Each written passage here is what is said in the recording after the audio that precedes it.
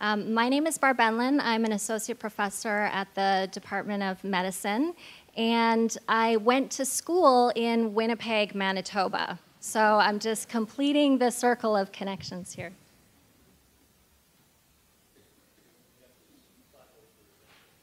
Oh, I'm sorry we didn't have time for these. These are great. Please tell us what to do. Oh, this is perfect. Plant good things in your brain. And actually, I'm going to talk about this in my presentation. I'll be speaking on microbes and Alzheimer's disease. And I'm starting my presentation as well with just with a short story. We're interested in factors that can increase or decrease risk for dementia, and really trying to figure out, why do some people show healthy trajectories of aging and other people don't. And so I have an example of two individuals here. This woman on the left, does anybody know who this is? This is Pat Summit. She coached the Lady Vols basketball team, women's basketball team, and when she retired, she had the most wins of any coach in women's or men's collegiate basketball. And she was very successful. She retired when she was 59, though, when she was diagnosed with Alzheimer's disease, dementia. And she passed away 5 years later at the age of 64. On the other side, we have Dr. John Kakagisic, who lived in the Lake of the Woods region. And he, as far as I know, is the person to live the oldest documented life up to the age of 124. So he lived in Minnesota, and he was a medicine man, and he was actively working on his trap line up until the age of 110. So here we have two people with very different trajectories of aging. And so Dr. Henderson talked about differences in genetics. That's certainly something that we know contributes. But we also know, for example, even among genetically identical twins who have the same genetics, that there can be differences in terms of their age of onset of Alzheimer's dementia, up to a documented 18 years difference where one twin develops the disease, Alzheimer's dementia, and the other one doesn't. So there are other factors that we believe play a role. One of the things that my lab and in collaboration with others on campus have been looking at is the contribution of gut microbiome. And this is something that you may have heard about in the media, but if not, that's fine. I'll tell you a little bit about what we're talking about. When we're talking about microbes, we're talking about very small organisms that are everywhere in our environment. And the ones that we're interested in live in and on our body. And this includes bacteria, viruses, fungi. And with regards to where they are on our body, this is a map of where they are on our skin. The majority of them actually live in our gut, where they play very important roles in health. How many of these little microorganisms that we can't see are in and on our body? Actually, more of them than there are human cells. So there are about 38 trillion microbial cells in and on our body versus only 30 trillion human cells. They're very, very small, so by weight, we are still more human. With regards to genetics, if we're talking about humans, we have 25,000 genes or less. With regard to microbes, because there are so many different kinds, the genetics is much, much higher, so 3.3 million genes. And if you think, we are not really in the practice of changing human genetics, but we might be able to modify the microbes that live in and on our bodies. So if we're interested in the microbes that are in our gut, how do we study them?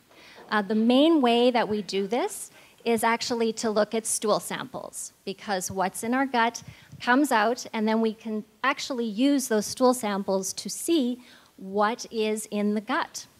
So we use a type of genetic sequencing to figure out what is there, how much is there, how many different kinds of things are there.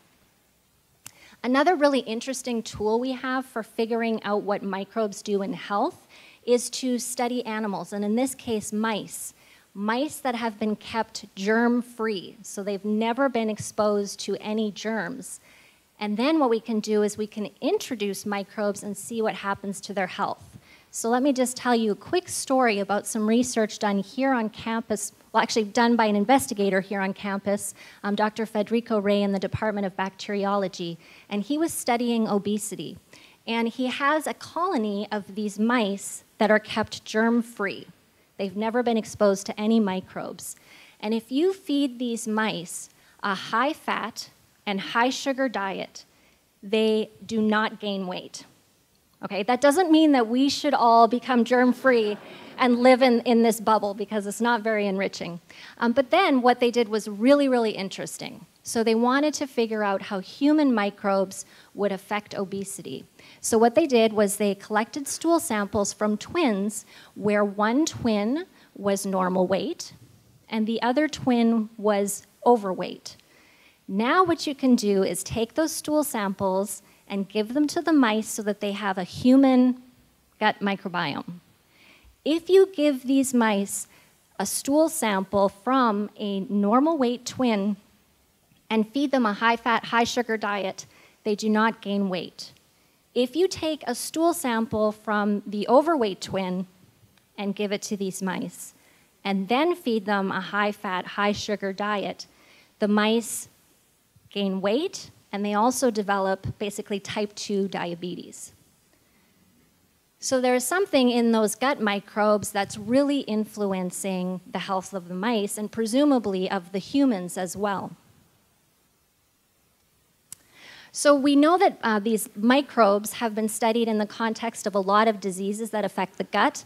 So things like Crohn's and colitis, metabolic syndrome, type 2 diabetes. But now there's more research looking at the effects of these microbes on the brain. And that is because the gut is actually well connected with the brain through something called the vagus nerve. And also these microbes in the gut produce signaling molecules that send messages to the brain. And this is a very, very close connection. And this is a list of just some of the brain conditions and brain diseases that have been associated with gut microbiome. And probably out of all of these, the one that's been most studied in terms of the context of neurodegenerative disease is Parkinson's. In fact, there's a pretty interesting emerging story about Parkinson's, because some of the brain pathology that you see in Parkinson's, the abnormal accumulation of alpha-synuclein pathology, is also found in the gut. So there's a theory that the disease might even start in the gut. With regard to Alzheimer's disease, we're looking at a different kind of pathology. We're looking at beta amyloid plaques and neurofibrillary tangles. And what's super interesting is if you take a mouse that overproduces beta amyloid and you keep it germ-free, it does not develop as many amyloid plaques in the brain. If you then put microbes in the brain of those animals, the amyloid comes in to actually sequester the microbe. And there's a theory that potentially microbes or microbial products getting into the brain could actually instigate this accumulation of the beta amyloid plaque. Now, this is a theory in Alzheimer's disease. This is something that people are working on and needs more study. So we at Wisconsin have been looking at gut microbiome differences in people with and without Alzheimer's dementia. So these are research participants that come in and participate in all of the procedures that we ask them to do. They're very generous with their time. Some participants even undergo a lumbar puncture to provide cerebral spinal fluid, which tells us about pathology in the brain. And then the easy part is providing the stool sample. So that part is done at home. And what we were interested in was seeing if in Alzheimer's disease there's differences in the gut microbiome. And what we did was to see what was there and how much was there, and also how diverse was the gut microbiome. So if you think kind of a healthy ecosystem, there's lots of different kinds of plants and animals, that would be considered healthy because it's very diverse, versus a lack of diversity or monoculture. That's what you might see in a disease state. And this work was carried out by Nick Vogt, who's a student at the university, an MD PhD student. And what he found was that actually in Alzheimer's disease, there's decreased diversity, so not as many things in the gut. But of course, once people develop dementia, their diet changes. They're also on medications that could affect the gut. So what Nick did was to actually look at that cerebral spinal fluid and look in people who did not have dementia. And what he found was that even in those individuals, the bacteria in the gut that he was studying were related to the pathology that you see in the brain. So there is this link between the gut bacteria and what you see in the brain even before people develop dementia. And the studies in the mice are ongoing. So if we know that the gut influences the brain, how do we change what's going on in our gut? So there's a number of different things that affect your gut microbiome. We get most of our microbes when we're born from our mother. If we have a normal, or if we have a vaginal birth, then we will have the same microbes as our mother. Who we live with actually influences our gut microbes. In fact, your gut microbes start to look more like your spouse than even your siblings over time. And that's actually more so the case if you get along with your spouse.